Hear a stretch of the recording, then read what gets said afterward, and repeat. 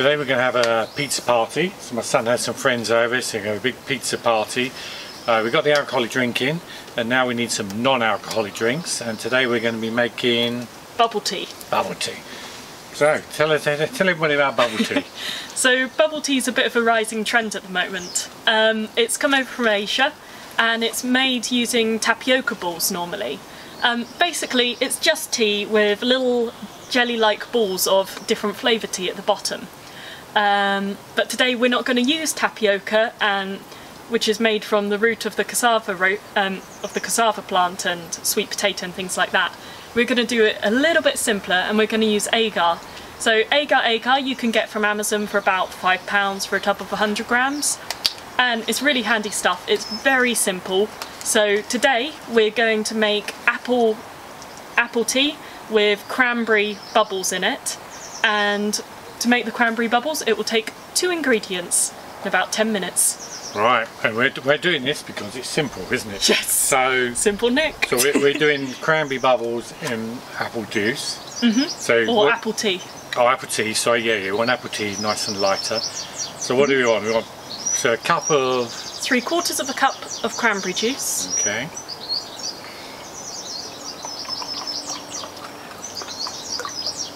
You reckon that's 3/4? Yeah, I'd say so. And some mugs, it's a bit bigger. Put that in there in a saucepan. And then we're going to put in a sachet of agar. So this is just a 2-gram sachet. So if you're doing it at home from a big tub, just weigh out 2 grams. You don't need much at all. Okay, so I put that in there, and what do I do now? Just mix that in? Just mix it until it dissolves. Okay, I think that's dissolved. Mix it a little bit more, I think. Alright, so that's not dissolved then. Okay. You really want to make sure it's properly dissolved, because otherwise you'll get lumps of very hard jelly and then not quite set other lumps. Right, okay. Alright, I was just checking to make sure we were recording actually. I was thinking, oh no, wouldn't it be bad? So that's recording. Right, anyway, so look, is that okay? Yeah, I'd say so. You can just stir it while it's heating. Okay, so I've got my little stove here, so we're going to put that on. Let me just turn the temperature up. So we're now going to heat this up until it's boiling. So we just zoom on, join us in a second once we've got it heated. This has now come to the boil, so I've got to be, what temperature did you say? Greater than 85. Greater than 85. That's degrees, not Fahrenheit. Oh yeah? And we are... Oh, below it now. But we were greater. Yeah. Oh, here we are, sorry. It's because I took it out of the thing. So, we got the right temperature. Let's turn this off. Yep, turn it off. Okay, now what? So this oil we've had in the freezer for about an hour, would you say? Hour and a half? Oh yeah. The point is it has to be cold oil, because this is going to help it set. Don't worry, you don't actually drink the oil, or you wash it off afterwards basically. And you can reuse it to make more bubble tea. And personally I'd normally use a taller, thinner glass, but I'm just using this one because it's a bit easier to see on the camera. Alright, cool. Just cheap oil. Yeah. Yep. So now what? So now... Can that be seen in the camera? I will hold this up, shall I? Okay. Make it easier for people to see. Sure. So what are we doing now? So now, if you have a pipette, just a common or garden pipette, you take a bit of the solution up into it and you pipette it in. So what's happening at the moment is that it is hot and a liquid as it goes in, but when it reaches the cold oil... That's good. It's on the top there. I was thinking nothing's happening, Annabelle. And now it's all dropping down. That's really cool. Yeah. So as it enters the cold oil, it starts to solidify. And because it was a liquid as it entered, it retains its spherical shape. But by the time it reaches the bottom of the glass, it will be a solid now. Yeah, try and do some bigger ones. See, like one where you did a double together. Yeah, like that one. Yeah. Yeah, because traditionally bubble tea is quite a bit bigger than this. Yeah. Okay. But we don't have the proper bubble tea straws, so these are ones that will fit up our straws. But to make bigger drops, you can either do several drops together at once, like I'm doing now, or you can use a bigger hole at the end of your pipette. World's your oyster. You can even decide to do a few small ones, a few bigger ones for effect. Get some more in there, 'cause that looks really cool. Alright, let me stop the film and then we'll come back when you've done them all in, yeah? Sure. This looks really good. I know, it's really cool.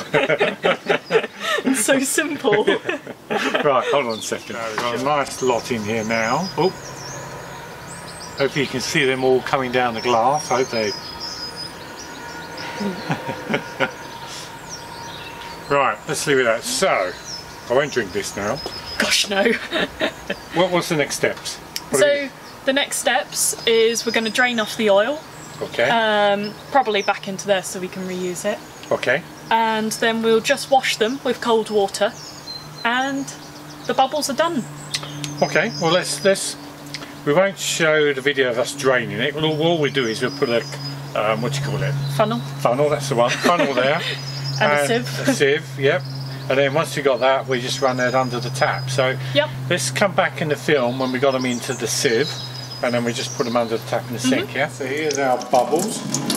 So we're now ready to put this in tea? Yep, we're now ready to make our tea. Okay, let's move back outside. We've now washed and cleaned our, what do you call them? Pearls. Pearls. And we made ourselves a nice cup of apple tea. Would you like to explain to me how we made a cup of apple tea? Oh yeah, we took a tea bag and then we put it in the cup and then we added some boiling water. Yeah, that was hard, wasn't it? So that's apple tea. Some people like to do it with iced tea. It's a preference thing. Oh yeah. So you could quite imagine doing maybe a peached iced tea with passion fruit flavour pearls, that sort of thing. Up to you. Go on then, do you want to tell me what you need to do now? Well, it's very simple. You take your pearls. Can they see the pearls? I don't know, can you see the pearls? Yeah, go on then, let's see. And and they all just drop to the bottom, yeah? Yeah, because they're a bit more dense than the water, so they'll drop to the bottom. Alright, okay. Oh, don't put any more in. Hey, how much you put in normally? Normally you fill it about a third, quarter, halfway. Okay. So... Okay, that's about nearly half. Yeah. And what do you do now then? So normally you have a thick straw and you put it in and you drink it, and as you drink your tea the bubbles come up with the tea and so you get a burst of the two flavours in your mouth. Oh, we got no... Okay, we haven't got a straw, have we? We've got thick straws in the utility room, I think. Okay. Hold on a second, we're going to get thick straws. Not quite as big a straw as I thought it was going to be. But if one must demonstrate. Are they coming up the straws, are they? Yeah, try it. Really? Yeah, just keep your thing at the bottom. Yeah, try it. Oh, that's bizarre, isn't it? It's like getting lots of bits banging on your tongue. Yeah. So you get the flavour of the apple tea, and at the same time you keep getting hit by flavours of cranberry. And you get all the bits. Oh yeah, when you actually bite into them.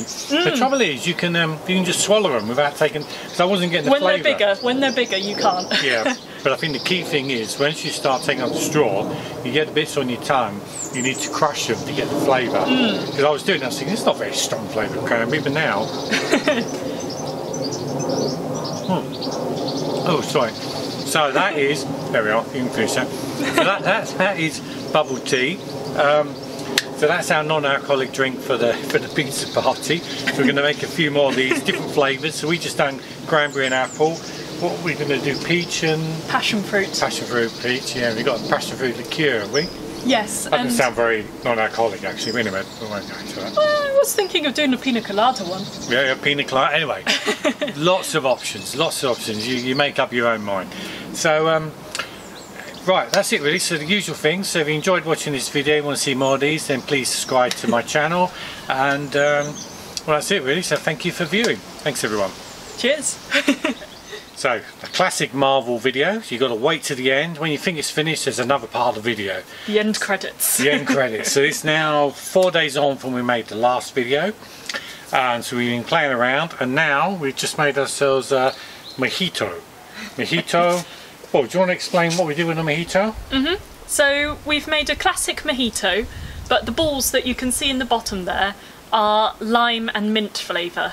So same thing, we just used a liquid and mixed it with agar, but we made our own lime and mint juice. So the way we did it is we got some mint leaves, crushed them up, added some boiling water, a dash of lime juice, sieved off the mint leaves, and then heated it to 85 degrees while stirring with the 2 grams of agar. That's 3/4 of a cup of liquid. And then afterwards we pipetted our liquid into cold oil. Did you mention sugar? Oh no, we added sugar and green food dye. Yeah, a little bit, because just to get the nice colour green. So now we have our mojito. Do you want to go first? What are you laughing for? It's so weird. Have you had any? Yeah. It's really nice, but it's very strange. It's the way they go flying up into your mouth. It's like someone firing a BB gun in your mouth, isn't it? Well, not that painful, I hope. It's a really good flavour though. That is a real, well, we can hear the rum as well. That is a real mojito. That is really good. Yeah, it's a good recipe actually. Wow.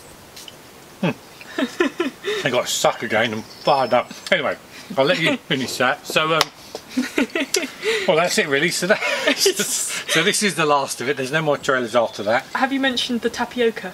Oh yeah, tapioca. I should really clarify. We're saying bubble tea, and classic bubble tea is with tapioca. We haven't done tapioca. We've actually done balls of juice. We've taken the. Amber's explained how we made the solidify the outside of the balls of juice. So in this example, we've got balls of juice of mint and lime. And last time we did cranberry juice in apple tea. So it's not the tapioca, it's actually the balls of juice. So yeah, that's it. That's the end of the credits. So you can, go home. Yeah, you can go home now. Leave the cinema.